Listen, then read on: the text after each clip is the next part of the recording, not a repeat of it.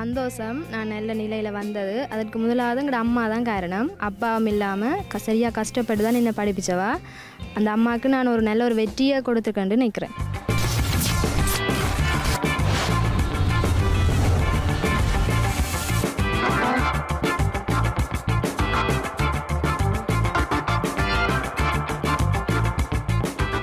IBC Tamil உறவுகள் அனைவருக்கு விரும்பியான வணக்கம். மீண்டும் இந்த வாரம் லகரம் தொடு கரம் கொடு நிகழ்ச்சியோடு உங்களை சந்திக்கின்றோம்.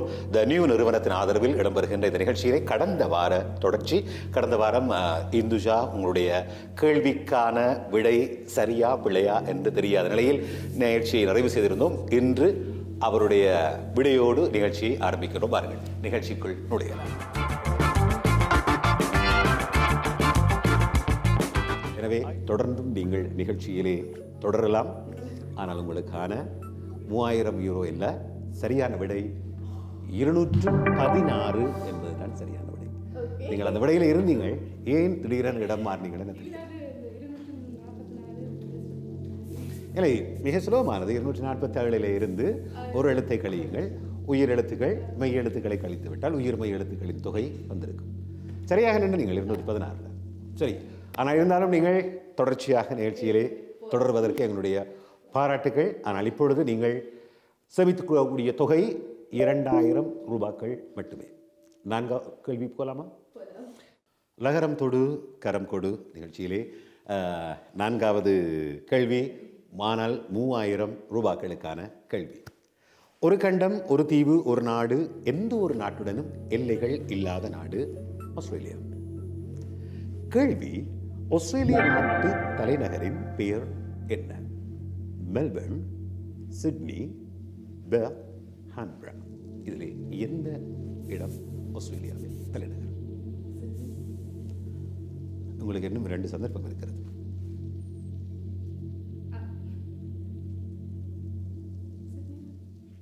முடிவா? மெல்பர்ன் இல்லை.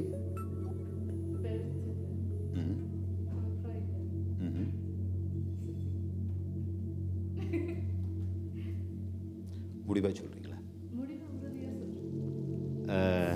எப்படி எனக்கு விளங்கப்படுத்த முடியுமா? எப்படி சிட்னி என்ற முடிவுக்கு போனீங்கள்? இல்லை, நான் முடிவாக எடுத்துக்கொள்கிறேன். இப்போ எனக்கு விளக்கம் சொல்ல முடியுமா? நீங்கள் எப்படி அறிஞ்சிருக்கிறீங்கள் அது சிட்னி ஆஸ்திரேலியாவின் தலைநகரம் என்று?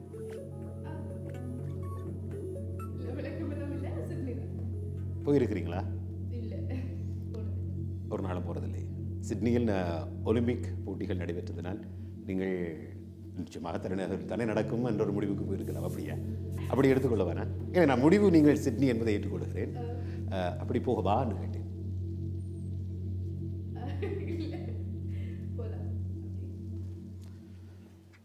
தவறான விடை. இல்லை, ஹான்பரா என்பதுதான் ஆஸ்திரேலியாவின் தலைநகரமாக இருக்கிறது. மெல்பர்ன், சிட்னி போன்ற நகரங்கள் ஆஸ்திரேலியாவின் பிரசித்தி பெற்ற நகரங்களாக இருக்கிறது.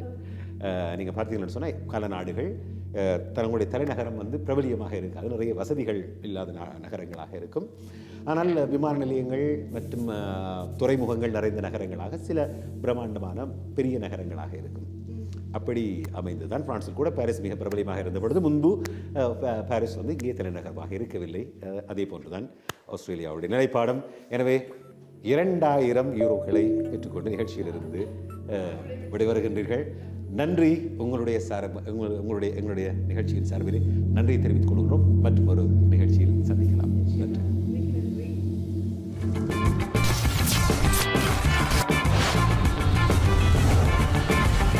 த நியூ நிறுவனத்தின் ஆதரவில் லகரம் தொடு கரம் கொடு என்ற நிகழ்ச்சியில் அடுத்த போட்டியாளராக வந்திருக்கிறீர்கள். வணக்கம். வணக்கம்.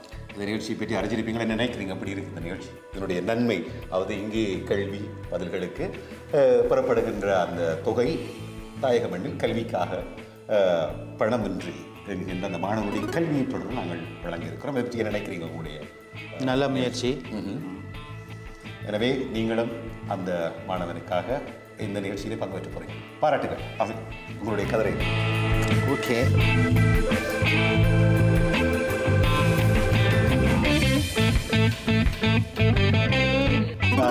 முதலாவது கேள்விக்கு 1000, 2000, 3000, 4 6000, 5வது கேள்வி 9000 ரூபாய், 6வது கேள்வி 12000 ரூபாய்கள். தொடர்ந்து 7ஆம் கேள்வி 16000 ரூபாய்கள், 8வது கேள்வி 20000 ரூபாய்கள், 9வது கேள்வி 25000 ரூபாய்கள், 10வது கேள்வி 50000 ரூபாய்கள், 11வது கேள்வி 1 லட்சம். இதிலே முதல் 3 கேள்விகளுக்கும் நீங்கள் சொல்லுகின்ற பொழுது அதே தொகையில் இருப்பீர்கள். 4ஆம் 5ஆம் 6ஆம் கேள்விகளுக்கு நீங்கள் தவறாக விடை சொன்னால் 3வது கேள்விக்குரிய தொகையை உங்களுக்கு வழங்கப்படும். அதே போல நீங்கள் 6வது கேள்விக்கு சரியாக விடை சொல்லிவிட்டு 7, 8 கேள்விகளுக்கு தவறாக விடை சொன்னால் மீண்டும் 6வது கேள்விக்குரிய தொகை தான் உங்களுக்கு உங்களுடைய வைப்பிடப்படும்.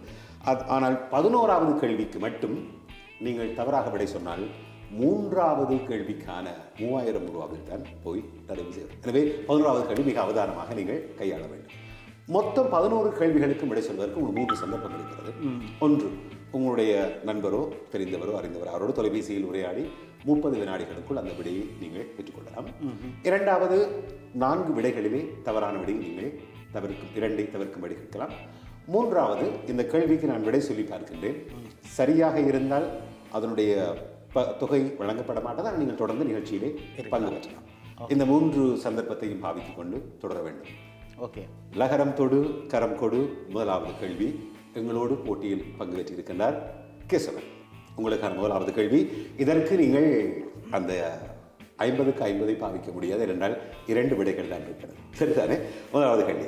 சவுதி அரேபியாவில் நதிகள் இல்லை, நண்டுகளுக்கு தலை இல்லை, பாம்புகளுக்கு காதுகள் இல்லை, வெற்றிலை கொடியில் பூக்கள் இல்லை என்பது சரி அல்லது பிழை? திருப்பி சொல்லுங்க. சவுதி அரேபியாவில் நதிகள் இல்லை, ஓகே, நண்டுகளுக்கு தலைகள் இல்லை, நண்டுக்கு தலை இல்லை, பாம்புக்கு காது இல்லை, வெற்றிலை கொடியில் பூக்கள் இல்லை என்பது சரி அல்லது பிழை? சரி.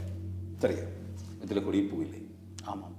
முடிவா இருக்கலாம். இது இவ்வளவுக்குமே சரியா இல்லையான்னு தானே கேட்டீங்க? நாளுக்கும் இல்லை இல்லை, கடைசி கேள்விக்கு அது அப்படியும் எடுக்கலாம். இந்த 4மே சரியா பிள்ளையான்றது தானே கேள்வி. அதில் வந்து சரியானது அதாவது வெற்றிலை கொடியிலே பூக்கள் இல்லை. இல்லை. சவுதி அரேபியாவில் நதிகள் இல்லை. சரியான விடை 1000 ரூபாய். எவ்வளவு காலம் இந்த பிரான்ஸ் மண்ணில் வாழ்ந்து இருக்கிறீர்கள்? சுமாராக ஒரு 12 வருஷ காலமாக. 12 வருட காலமாக. இப்படி ஒரு நிகழ்ச்சியின் மூலமாக அந்த கல்வி வழங்கப்படுவது நீங்கள் இருக்கும் சொல்லி உங்களுக்கு சந்தோஷம் தருகின்ற விடயம் என்று இந்த இப்படியான மூலம் எமது சமூகத்துக்குள் ஒரு மாற்றத்தை ஏற்படுத்த முடியும், நிறைய குழந்தைகளை வளர்த்து விட முடியும் என்ற நம்பிக்கை எங்களுக்கு இருக்கிறது. நீங்கள் அதை அந்த அந்த அந்த அதை எப்படி பார்க்குறீங்க? மிக வேகமாக வளர்ந்து செல்ல வேண்டும் இந்த நிகழ்ச்சியில் பார்க்குறீங்களா? இப்படி உங்களுடைய நோக்கம்? இல்லை, இப்போ இது போல் இப்போ விஜய் டிவிலையோ வேறு இதில் எல்லாம் நான் நிகழ்ச்சி தொடர்ந்துலாம் பார்த்துருப்பேன். ஸோ அந்த மாதிரி ஒரு நிகழ்ச்சி நம்ம ஊர்லேயும் இந்த டிவிலையும் இங்கெல்லாம் வந்தால் நல்லா இருக்குன்ற ஒரு அபிப்பிராயம் எனக்கு இருந்தது. ஸோ அது இங்கே இது சக்ஸஸ்ஃபுல்லாக வந்தால் இல்லாட்டி இது மாதிரி ஒரு அறிவியல் ரீதியான இது வந்தால் நல்லா தான் இருக்கும், ஆக்களுக்கெல்லாம் அறிவு வளரும். சரி, நாங்கள் 2வது கேள்வி போமா? பிரான்ஸ் நாட்டில் பதியப்பட்ட வாகனங்களில் நீங்கள் சாரதி அனுபவத்தில் வச்சுக்கிறீங்களா? இல்லை, ஆனால் வாகனம் பார்த்துருப்பீங்க தானே. பிரான்ஸ் நாட்டில் பதியப்பட்ட வாகனங்களில் இலக்கத் தகடுகளில் இன்றைய நிலையில் என்றால் அண்மை காலத்துக்கு பின்னர் சற்று 2, 3, 5 வருடங்கள் நினைக்கிறேன் இலக்கத் தகடுகள் மாறியது பிரான்சில். இன்றைய நிலையில் எத்தனை இலக்கங்களும் எத்தனை எழுத்துக்களும் பொறிக்கப்பட்டிருக்கு? ஒரு வாகனத்தினுடைய இலக்கத் தகடில் எத்தனை எழுத்துக்கள் எத்தனை இலக்கங்கள் இருக்கும்? இதோடைய ஆப்ஷன்ஸ் இதில் இருக்கா இல்லை நானா சொல்லவா? நான் சொல்லுகிறேன். 4. முதலாவது 4 இலக்கங்கள் 6 எழுத்துக்கள். இரண்டாவது 3 இலக்கங்களும் 4 எழுத்துக்களும். மூன்றாவது 3 இலக்கங்களும் 5 எழுத்துக்களும். நான்காவது 5 இலக்கங்களும் 4 எழுத்துக்கள். இதில் நம்பர் பிளேட்டுன்னு சொன்னால் ஒரு F, 4-5 ஸ்டார், அதுக்கு பக்கத்தில் எழுத்து பிஓ டிஓ அது எந்த வீல்லுன்னு இருக்கும், அதுக்கப்புறம் அங்கால நம்பர் இருக்கும். அதுதான் புதிய இலக்கத்தகடு. இப்போது நான் நினைக்கிறேன் குறைந்தது ஒரு 8-9 வருடங்களுக்கு பின்பு மாற்றி இருக்கிறார்கள் அந்த புதிய இலக்கத்தகடு. புதிய இலக்கத்தகடுகளை பற்றி எனக்கு பெருசாக தெரியாது, இருந்தாலும் ஒரு 3 சந்தர்ப்பம் இருக்குது. 3 சந்தர்ப்பம் இருக்கிறது. சரி, ஒரு கெஸ்ஸிங்லேயே சொல்லுவோமே, கொஞ்சம் தானே காசு போக போகுது. சரி, இருந்தாலும் 1000 ரூபாவோடு நிற்கிறீங்க. இரண்டாவது விடை 3 இலக்கங்களும் 4 எழுத்துக்கள். 3 இலக்கங்கள் இருக்கும், 4 எழுத்துக்கள் இருக்கும். அப்படித்தான் முடிவு எடுக்கவா? எஸ். சரியா?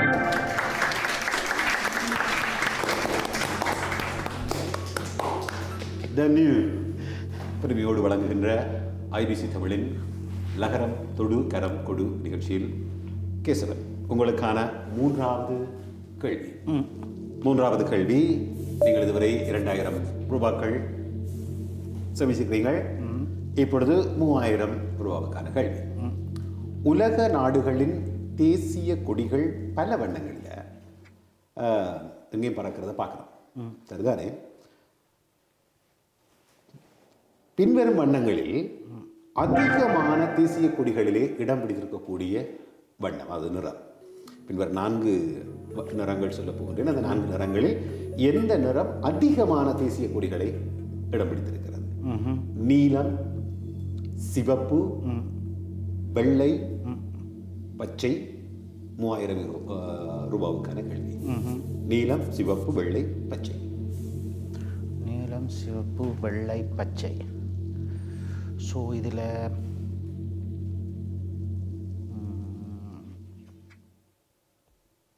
எனக்கு ஆப்ஷன் எல்லாம் நான் கேட்க வேண்டியதில்லை. எனக்கு தெரிஞ்சு 4வது பச்சை.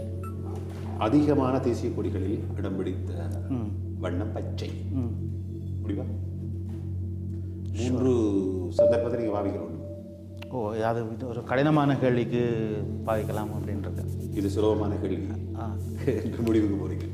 அப்போ எனவே பச்சையை எடுத்துக்கொள்கிறேன். உலக நாடுகளின் தேசிய கொடிகள் பல வண்ணங்களில் பறக்கிறது. இந்த வண்ணங்களில் பின்வரும் 4 நிறங்களில்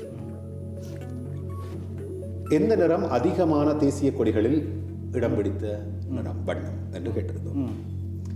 1வது நீலம், 2வது சிவப்பு, 3வது வெள்ளை, 4வது பச்சை. உங்களுடைய முடிவு பச்சை.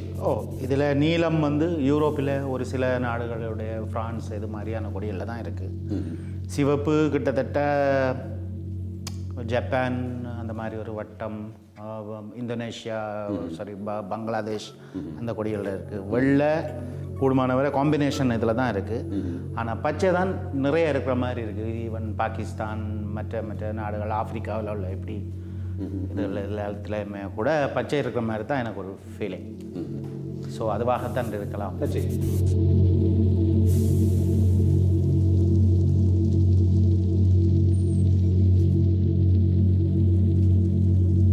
நிகழ்ச்சிக்கு இடைநடுவே இப்பொழுது விளம்பர இடைவேளை. நீங்கள் எங்கேயும் போயிடாதீங்க, அங்கேயும் இருங்கோ. மீண்டும் சந்திப்போம். த நியூ நிறுவனத்தின் ஆதரவில் இடம்பெறுகின்ற லகரம் தொடு கரம் கொடு.